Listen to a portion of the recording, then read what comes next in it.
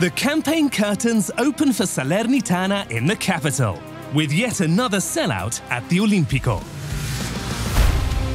No time for first-night nerves, and no sign of them in Lassana Coulibaly, who's starting his third season with the Seahorses. Forward by Coulibaly, Candreva's there! Sensational! Credit to Coulibaly for the driven ball, but the execution on that is out of this world.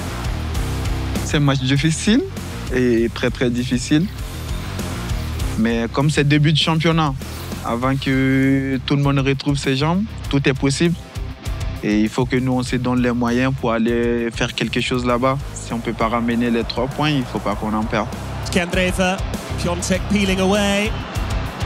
Piontek, wonderful control, and Dia manages to convert it. Salernitana's top scorer gives them back the advantage in the capital. Last term, Salernitana made it clear they're in Serie A to stay. Even so, they'll be looking to navigate a smoother route to survival. Au départ, c'était plutôt pas mal. Et après, au milieu du saison, on a eu un peu de difficultés par rapport au niveau du résultat. Sortea to make it Atalanta, number 8. Mais bon, je suis fier du travail qu'on a fait ensemble, fier de l'équipe, parce que c'était pas un championnat facile. Le plus important, c'est toujours le maintien.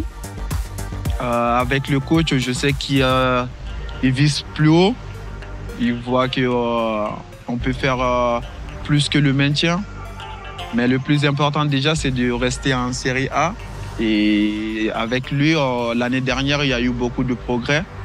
Et j'en suis sûr et j'en suis convaincu aussi, cette année, ça va être encore plus.